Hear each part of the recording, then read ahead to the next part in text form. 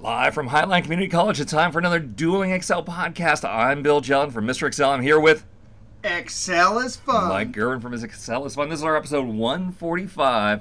How do we convert these strange dates into real dates? All right, so someone has dates here. This is year, month, day, and we need to convert those into real dates. I'm going to use Alt-DE, data, text to columns.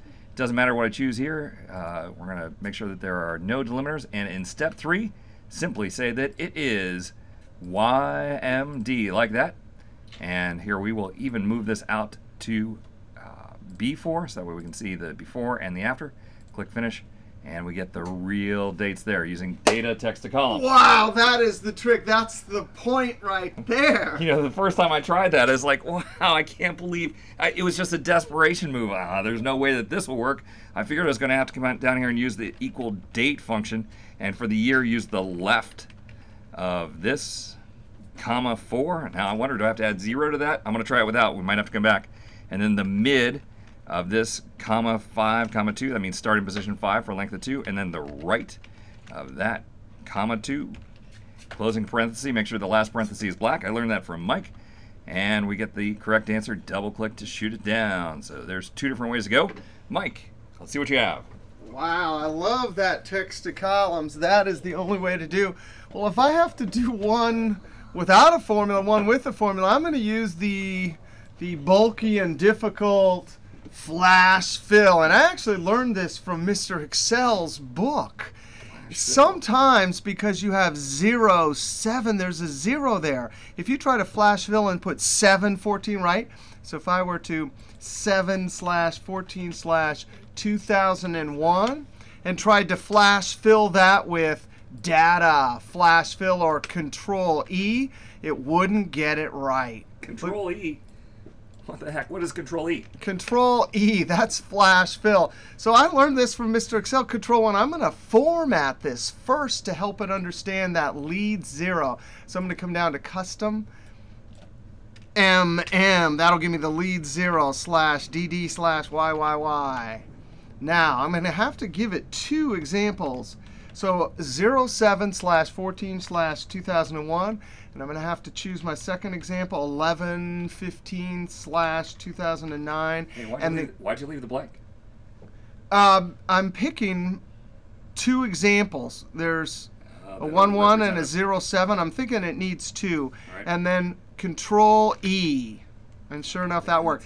Hey, you can. I would never use flash fill for this. Anytime there's a lead 0, times also give you trouble. But if you mess around long enough, then you figure maybe you need some formatting and a couple examples. There you go. There you go. Yeah, Chad from Microsoft, who put flash fill together, said that with numbers, it was really, really tough to try and figure out what the pattern is. It's much easier when you have words for flash fill instead of numbers. So yeah, why would you ever do flash fill when you have text to columns? Text to columns, year, month, or your YMD format. There you go. Or how about just the text function? Check function. this out. And then add a number format. Now we really want. There's no way that the text function is going to solve this. How are you going to solve this with a text function? Oh, no, we can do it with the text function. No way. Yeah, we're going to take this and we're going to add a custom number formatting. Check this out. We really want MMDDYYY, right? But we can't do that. I'm going to put 0, 0, and I need to insert a slash. So I'm going to use // The / says whatever comes next, I'm going to insert this character. Then 0, 0, and then my V, // and then 0, 0, 0, 0 for the year. Now, wait a second. First off, I love this because it's going to confuse my coworkers. They're not going to understand what the V is. But that data that you have is YMD, so you need 4 zeros before the first V to get the year, right? This is going to work. Let's There's try no way it. this is going to work. Plus, yeah, sure it is. No, it's not. You need a comma. Okay. But even with the comma, it's not going to It's work. definitely going to work. Look at that. No, it's the year 07/14. Put 4 zeros. No. 4 zeros first. In the first batch, 4 zeros. Boop, boop, boop. Nope, one too many. Boop. Boop, boop, boop. And you have 5 zeros there. That should be 4.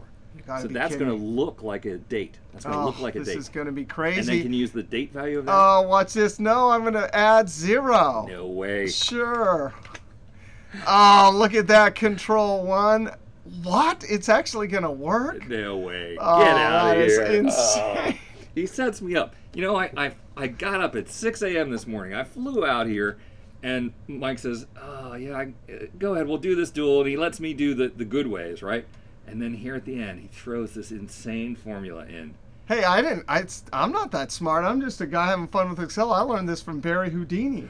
That is crazy. Barry Houdini at the Mr. Excel message board, the most amazing place in the world. Dad, Actually, you never told me about this. oh, it's amazing. Actually, I saw him do it with a time. And just out of kick the other day, I tried it with the date, and I was like, you got to be kidding me. That is crazy. Already, this trip to Seattle is worth it for that trick right there. The heck with a point to me, point to you for that. That's crazy. And a point to Barry Houdini for that cool trick. All right. No, I'm going to give a point to you for text to columns and then 10 points to Barry Houdini. That's good. All right. Well, hey, that was amazing. All right. Well, I want to thank everyone for stopping by. We'll see you next time for another Dueling Excel podcast from Mr. Excel. And Excel is fun. Woohoo!